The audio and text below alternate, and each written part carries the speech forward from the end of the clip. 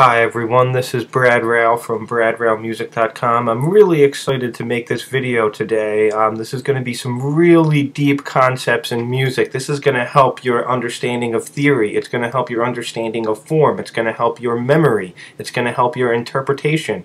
And it's just going to really open up your eyes to the way that music is formed and how not necessarily that music is a language, but that people have created a language out of music and that there are certain tendencies that are going to take place. But I'd like to start with a little parable, a story about a great mystic who wandered to learn Buddhism in a Buddhist temple in Ceylon, and while he was there he found this exercise. And the exercise is a very simple exercise. All you have to do is sit there and think about all of the reasons why you are doing that exact exercise at that exact moment in time. And you don't want to get metaphysical, you want to just get very scientific answers. For example, one time you might be doing this exercise because of YouTube, because if YouTube didn't exist, you wouldn't be hearing about me doing this exercise. You wouldn't be doing this exercise if it wasn't for cars. You wouldn't be doing this exercise if it wasn't for the Big Bang. I wouldn't be doing this exercise if my sister didn't get a TV for Christmas when she was in junior high or high school. And the reason for that is because by having a second TV, I was able to watch something different than my parents, which is the first time I saw a classical guitar player on TV, which led me to a long chain of events, which led me here today teaching you this exact lesson. So if that little thing didn't happen, it's a very interesting exercise, and I'm supposed that by doing it enough you find the mystical connection with your universe and the place you have within the universe, or something to that extent. I'm not here to teach you about Buddhism. I'm certainly not here to teach you enlightenment, maybe not today at least, but we are going to be looking at music. And while I'm talking here, you might be wondering, while I have a single score here with 1, 2, 3, 4, 5, 6, 7, 8 measures, and there is a single note here, which is a C sharp, which is on the and of beat 2 of the third measure. And what we're going to look at here, we're going to play a little game. And there's going to be a couple rules to the game. What we're going to do is we're going to try to compose the rest of this melody given the fact that there is only a single C sharp. And we're going to kind of look at how that note being in this particular place, as opposed to anywhere else on the beat or any other note, is going to really shape the entire rest of these measures here. And we're going to, there's going to be a couple rules to the game. First of all, we're going to be writing in a classical style. And when I say a classical style, I actually kind of mean more of a Baroque style, Baroque classical. And of course, when I say Baroque, I'm kind of mean Bach, so it's going to be, yeah, deal with it. It's a Bach style. If you know me, this is I focus a lot on Bach. Not to say that there are other non-Bach composers that have written great music throughout the years. So this C sharp being exactly where it is, so we're going to use the axiom that we're going to be writing in a certain style. If this was an exercise in jazz, we could look at, I think we would get very different answers. And then we're going to kind of look at what's going to happen. Now, the first question is, what key is this in? And we're looking at the key signature here. We have the B flat, which either means that it's in the key of F or it is in the key of D minor. And I am going to guess that it's going to be in the key of D minor, because if we were in the key of C, we wouldn't want to have, or if we were in the key of F, we would not want to have the dominant, the fifth, the C, as a sharp. That would be a really weak thing to do to establish in the beginning of a piece of music, is to have a really weak dominant on the fifth be sharped, even though it is on an offbeat. So this is going to lead me to think that it would be in D minor, in which case this would really make a lot of sense. A C sharp is the leading tone in D minor. This C sharp also comes on a weak beat. The C sharp is also an eighth note. So this really tells us a lot about what the rest of the melody is probably going to be like. It's probably going to start very low, on a low D. I don't imagine it really going from up high. Usually this range on a guitar would be a weaker point on guitar. Most pieces wouldn't start in a higher range. So we'd probably start at the lower range and then work our way up to the C sharp. Now, I think it's kind of obvious that, let's just at least add this in here. So we're going to take the next note here is going to be a D. C sharp going to D.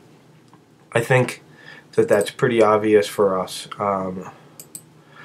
So what we're going to look at now is how the rest of this is going to kind of fit together. Now we also kind of, I think that we want to probably start on a D. Now again, this isn't, the idea isn't that every piece of music that has a C sharp in the third measure on the and of 2 is going to be composed the same, but we are going to see that there are certain tendencies. Because that note is here, it kind of affects the beginning of the piece. And I'm going to start with a quarter note on D.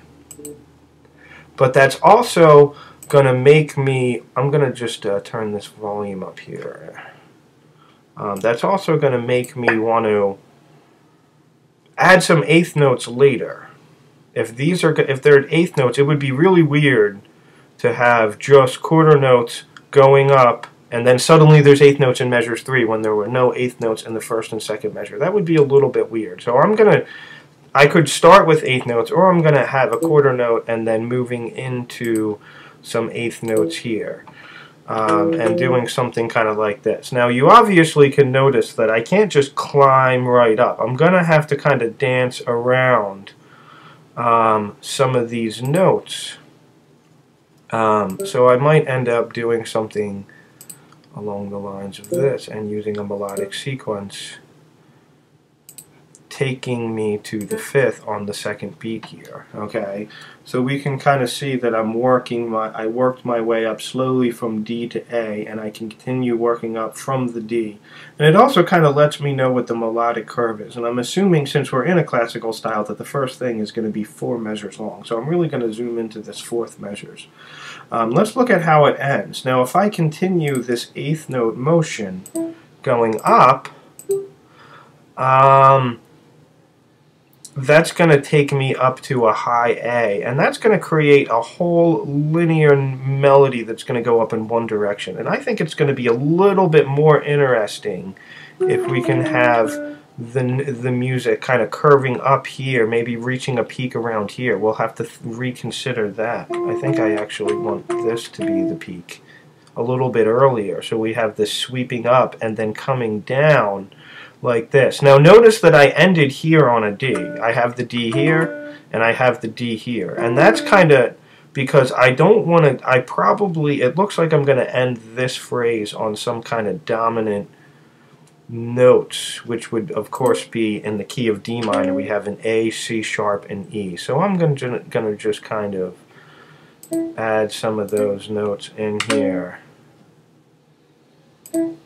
Something like this, and then closing off this phrase with a nice long kind of thing here. And then we kind of have an upward curve. Now, if we don't have enough of a downward curve, we can move this note down an octave, and I think that might give us a little bit of a curve. And I might reconsider this later. But we can kind of see that by having this note here, it really sets up the rest of what's going to happen within the song. It ending up being that I have the tonic chord here, and then the dominant chord moving on the last measure, kind of giving me a half cadence. So because I have to sort of get to the tonic early, it kind of, now I could have also interpreted this whole measure as dominant, but I think that that's that's 4 beats of just having the same chord, and it doesn't really create enough motion, I think.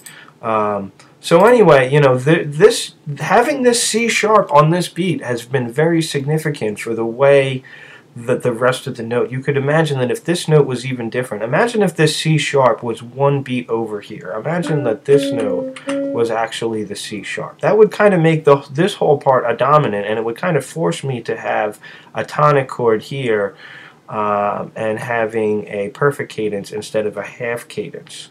So just by having this note on an and, it kind of really sets it up to move up here. It would have completely changed that. If this note was, imagine for a second that this was a B flat, the B flat would probably pull down to A, and the peak of the melody might end up being somewhere around here, where because it was a C sharp, pulling us up already in the higher register of the staff, it kind of forces us to have some kind of peak somewhere over here. I'm not saying that it would be exactly like this. It could be changed around a little bit, but it really does kind of predict the flow of the music. We're going to kind of look here. So now that we have to get from here to here, and then we want to kind of think about how to do that.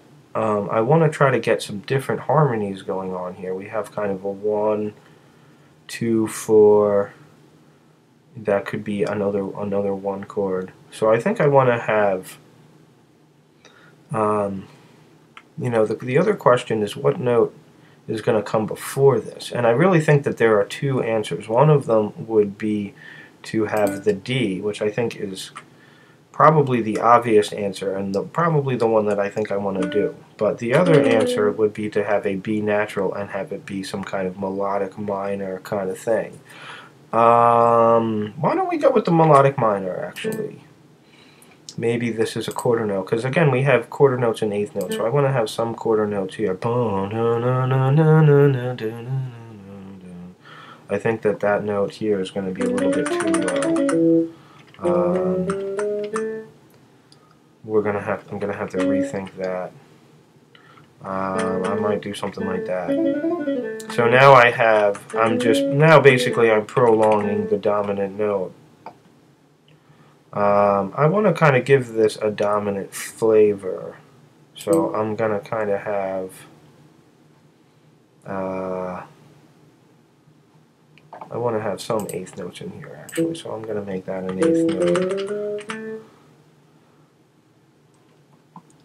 giving it sort of a dominant kind of feel.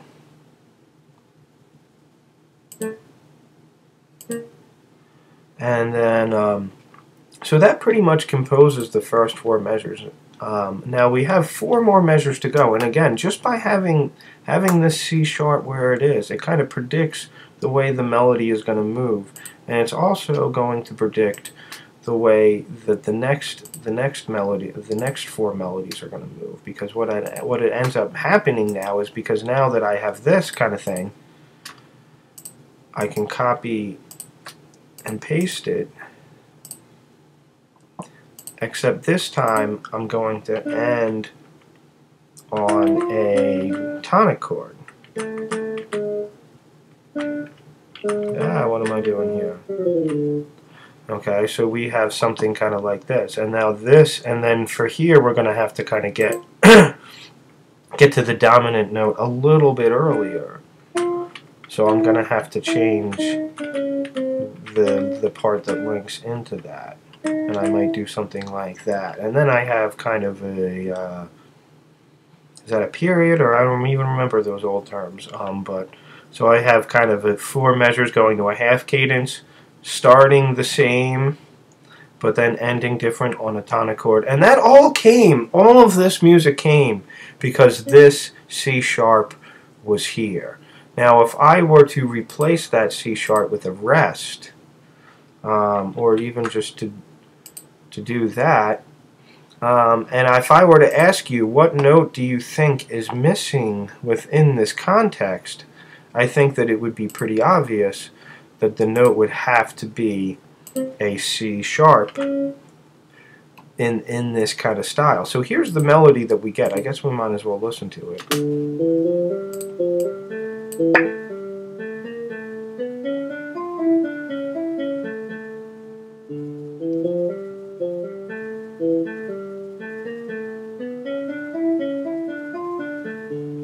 Something like that.